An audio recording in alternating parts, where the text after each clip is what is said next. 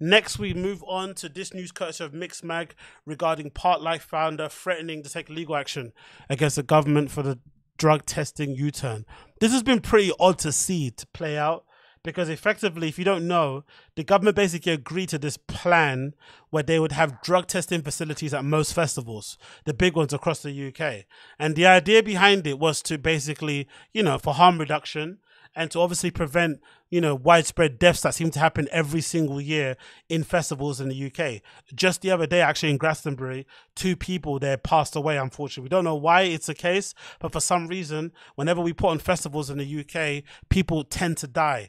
And usually it seems to happen because they are taking messed up drugs that have been mixed with fentanyl or been boshed with all sorts of other shit. So if you have a drug testing facility at the festival, what would happen, you would imagine, is that number one, you'd hope that it would encourage people to test their drugs. So if they're bringing stuff with them, they would be kind of, comforted in the knowledge that they can have it tested anonymously without any repercussions.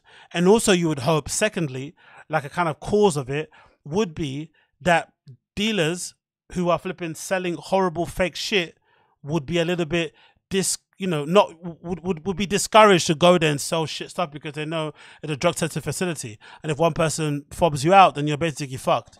So that's what you'd hope would happen, and essentially that would also go a long way to clean up the festivals. But for some reason, our government said no, and then decided that, hey, these drug testing facilities aren't going to happen that way. You have to then put a license through and whatnot. And if you had and to apply for a license takes time, and that time will then result in you not having the ability to have drug testing facilities at your flipping venue during the festivals which are happening over the next few weeks and months and stuff. Pretty weird, to be fair. It kind of feels like the government are purposely trying to encourage people to take shitty things in the hope that the deaths would eventually lead people to saying, hey, no more raves, no more festivals. Because I feel like this country overall, the UK is categorically bad vibes. So I've always felt like, to me, in my heart of hearts, I always felt like the UK in general would much rather it be rid of festivals and clubs overall. They'd much prefer just have live shows here and there for the most part, festivals of a type of genre,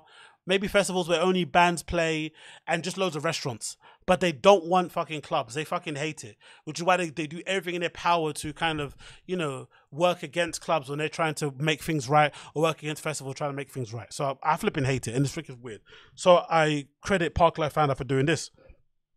So it's courtesy of Mixed Mag. It says Sacha, who is an absolute legend, founder of Parklife, has written to the Home Secretary Suella Braverman to protest the government's recent U-turn in regards to the on-site drug testing at festivals. Long-standing drug checking charity The Loop were recently told that they needed to apply for a specific license 48 hours before they were due to commence drug testing at Parklife. On June 8th, the Home Office announced that the on-site drug testing at festivals required a controlled dogs license, and for testing to occur at the named permanent premises rather than pop-up tents or festival sites. So going against everything they agreed prior. Licenses could take up to 16 weeks to be approved.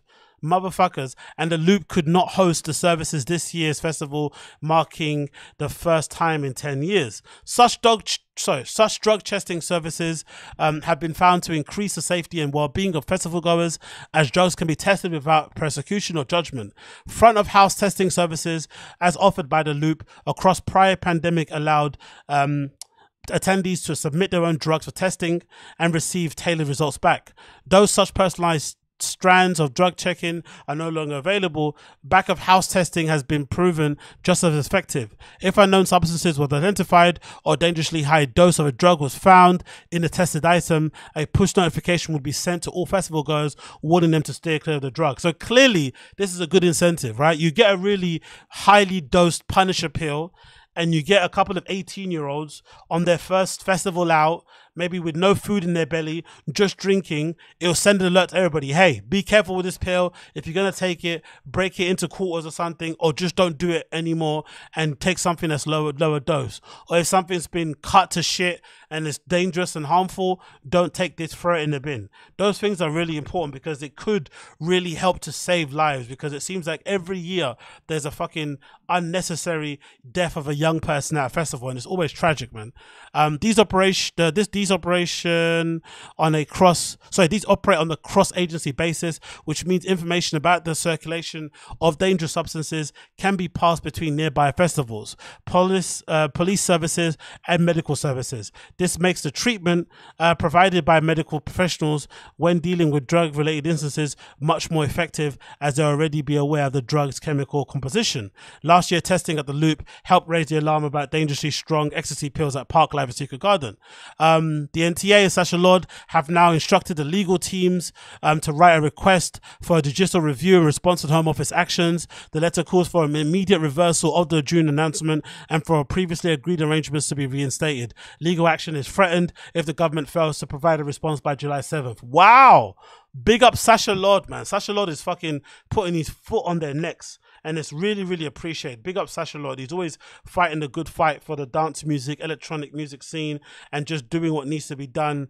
And he's somebody that should be flipping having a job as being the fucking London mayor, not this flipping poxy Amy Lammy. It actually should be fucking someone like Sacha Lord. He's an absolute G. It continues. The latest states that despite the Home Office denial, it is well aware that on-the-site drug testing has been taking place at festivals across country since 2014. It has, in response to the Digital Culture and Media Sports Select Committee report on the future UK festivals presented in August 2021. The government said it will continue to support back-of-house testing on substances that have been seized, as this van provided useful intelligence and enable other partners to implement harm reduction measures. Michael Kill, CEO of NTIA, states the Home Office must reverse their decision for 2023 and consider the true impact of withdrawing a practice which has been operating safely in some regions for 10 years with the knowledge and support of the police and local authorities. The festivals and events sector extremely hard work to ensure the festivals goers are kept safe and rely heavily on back-of-house testing. Without this facility, we are putting people's lives at risk, leaving considerable void in the drug intelligence for police and medical support services on the ground for the rest of 2023.